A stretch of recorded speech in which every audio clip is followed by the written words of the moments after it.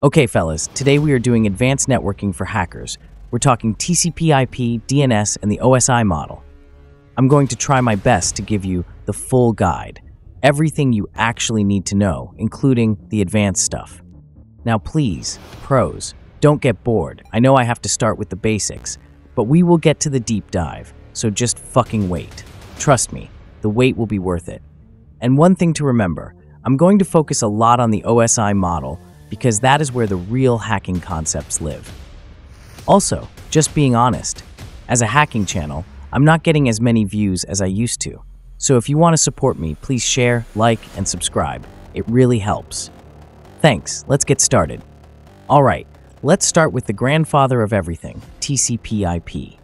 Now, you can read 1,000 pages about this in a boring textbook, but here is the only thing that actually matters. TCP/IP is the language of the internet. If two computers want to talk, whether it's you watching this video right now or a hacker breaking into a bank server in Switzerland, they have to speak TCP/IP. It stands for Transmission Control Protocol and Internet Protocol. But honestly, don't worry about the name, worry about what it does. The part we care about most right now is the transport layer, specifically TCP. Why? Because TCP is reliable, it's polite.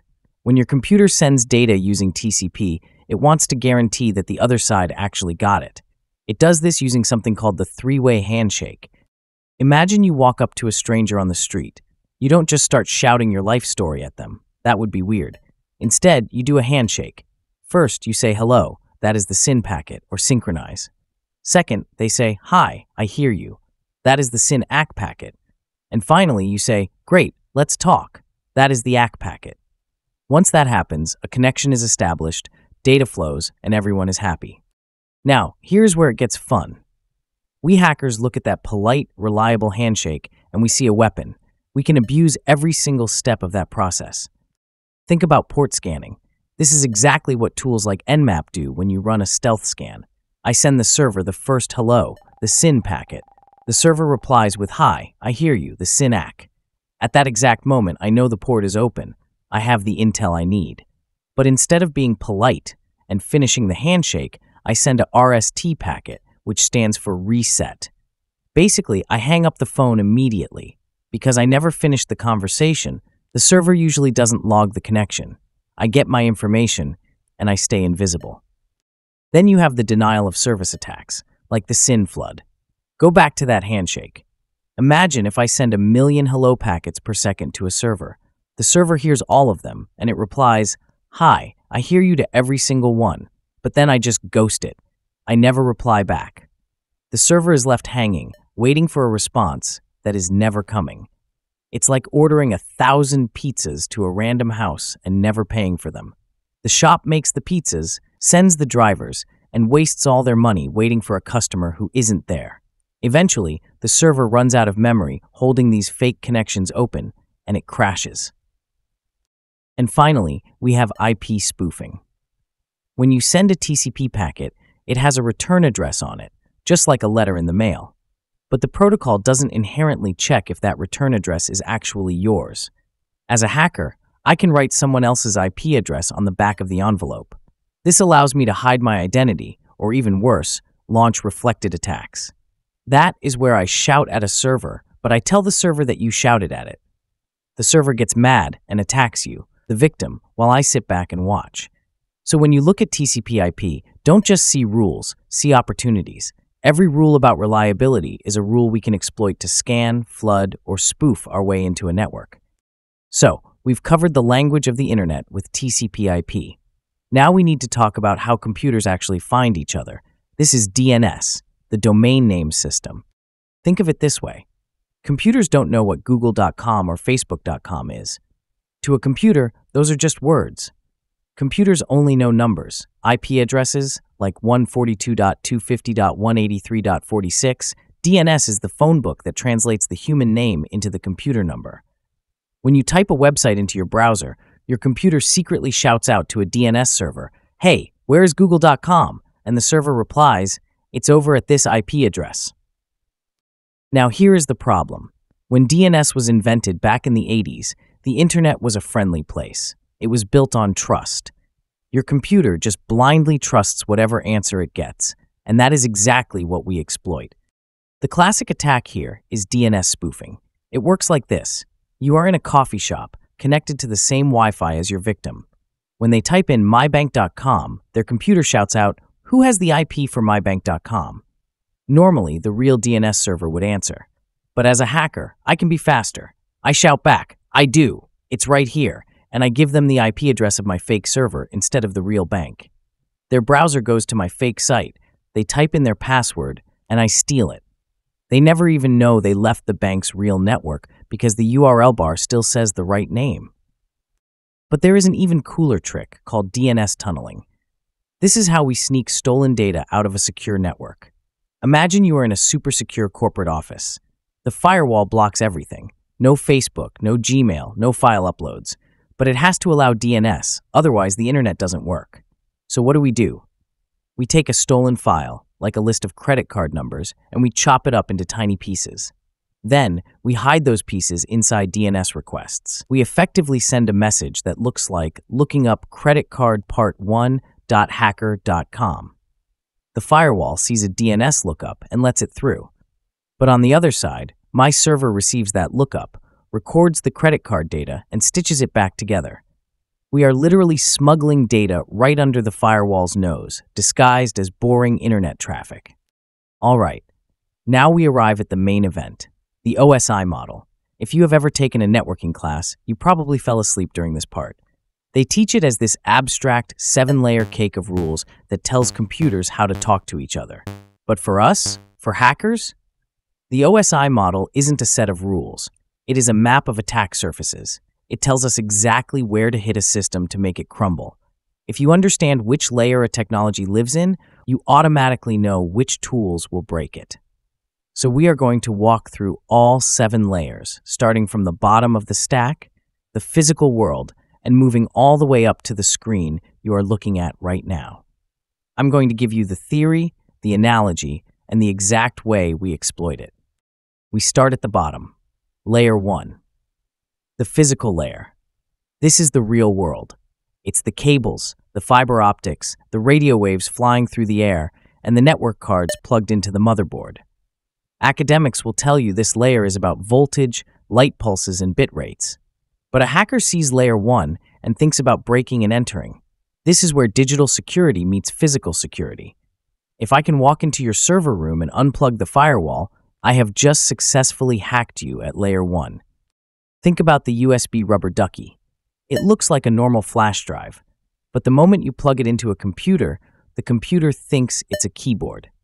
Because layer 1 hardware trusts other hardware, it accepts the input. The drive then types 1,000 words a minute, opening a terminal, downloading a virus, and executing it before you can even blink. That is a layer 1 attack. It exploits the physical connection. Or consider the Wi-Fi pineapple. It's a rogue access point that sits in a backpack. It listens for radio waves, which are layer 1 signals, and tricks phones into connecting to it instead of the real Wi-Fi. If you can touch the hardware or intercept the signal, the game is over. Moving up, we hit layer 2, the data link layer. This is the local neighborhood. This layer is responsible for moving data between devices on the same network, like 2 laptops connected to the same Wi-Fi switch. The currency of layer 2 is not the IP address, it's the MAC address. Every network card has a unique physical address burned into it at the factory. Now, the switches that run the internet trust these addresses implicitly, and that is their fatal flaw. The king of attacks here is ARP poisoning, or ARP spoofing. Here is how it works. Imagine you are at a dinner party. You want to send a secret note to the host, the router. You ask the room, "Hey, who is the router?" Ideally, the router stands up and says, "I am. Here is my MAC address. But I'm at the party too. I'm the hacker in the corner." So when you ask, I shout back, "I do. I am the router." And I send a fake ARP packet linking my MAC address to the router's IP. Your computer believes me because layer 2 is built on trust. Now, every single email, password, and photo you send to the internet goes to me first. I read it, maybe I change it, and then I forward it to the real router so you never know something is wrong. I am the man in the middle, and it's all because layer 2 doesn't verify who is speaking. Next is Layer 3, the network layer. We are leaving the local neighborhood and entering the highway system of the internet. This layer is all about logical addressing and routing. This is where IP addresses live, IPv4 and IPv6. Routers operate at this layer, looking at the destination address on a packet and deciding the best path for it to travel across the world to reach a server in Tokyo or London. For a hacker, Layer 3 is about redirection and confusion. This is where we see IP spoofing. When you send a letter, you write a return address on the envelope. Layer 3 is that envelope, but nobody checks if you wrote the real return address. As a hacker, I can send a packet to a server, but write your IP address as the sender. The server gets the packet, gets confused or angry, and sends the reply or the error message to you, not me. If I do this with 1 million servers, they all start shouting at you simultaneously. That is a reflected denial of service attack. It's using the routing logic of the internet to flood a victim. We also see route injection attacks here, where a hacker tricks the routers into thinking they are the fastest path to a destination like YouTube. Suddenly, half the country's traffic to YouTube is flowing through the hacker's server. Then, we climb to Layer 4, the transport layer. This layer is responsible for how data is delivered, reliably with TCP or fast and loose with UDP. This is where ports live. When you run Nmap, you are scanning Layer 4. You are knocking on doors to see if anyone is home. But this is also where firewalls live. A firewall's main job is to sit at Layer 4 and say block port 80 or allow port 443. Understanding this layer allows you to bypass those firewalls. Attackers use techniques like fragmentation. Imagine you want to sneak a gun through a metal detector. You can't. But what if you took the gun apart? What if you sent the trigger through first, then the barrel, then the handle, all in separate boxes? The metal detector, the firewall, might look at the trigger and say, "That's just a piece of metal, go ahead." It looks at the barrel and says, "Just a tube, go ahead." But once all the pieces get past the firewall, the victim computer at Layer 4 reassembles them. It puts the gun back together, and now the malicious payload is inside the network. We are exploiting the rules of data assembly to hide the attack in plain sight.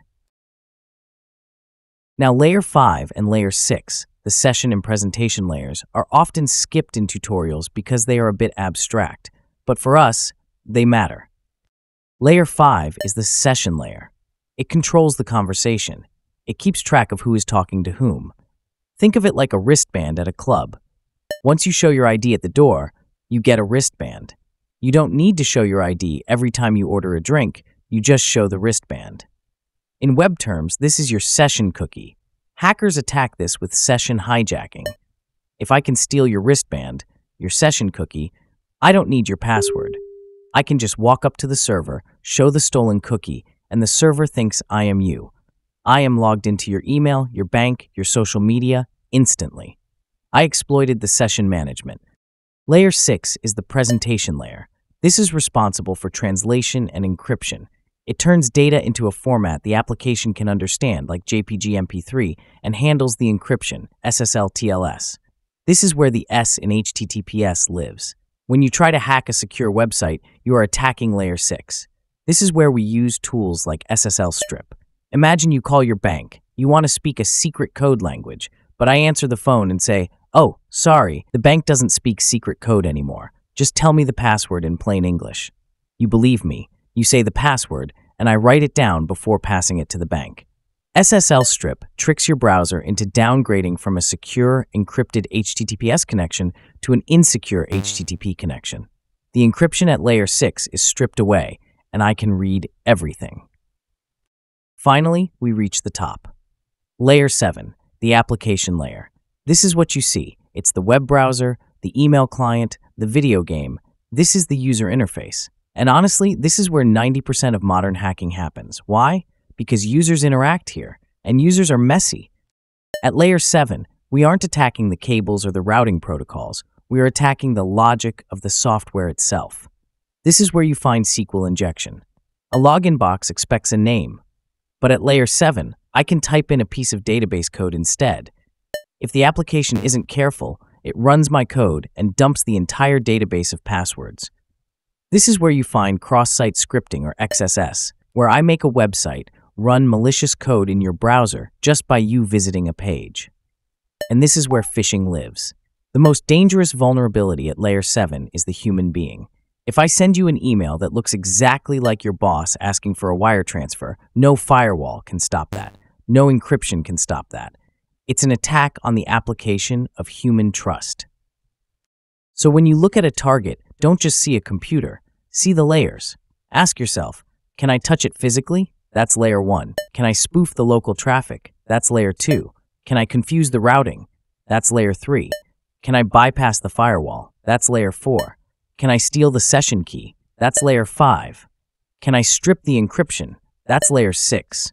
Or can I just trick the application or the user into giving me the data? That's Layer 7. The OSI model isn't a checklist for an exam. It is a menu of options for destruction. Master the layers, and you master the hack. So there you have it. Whether you are mastering the handshake of TCP/IP or navigating the 7 layers of the OSI battlefield, remember this: knowledge is passive. Action is power. Watching this video won't make you a fucking hacker.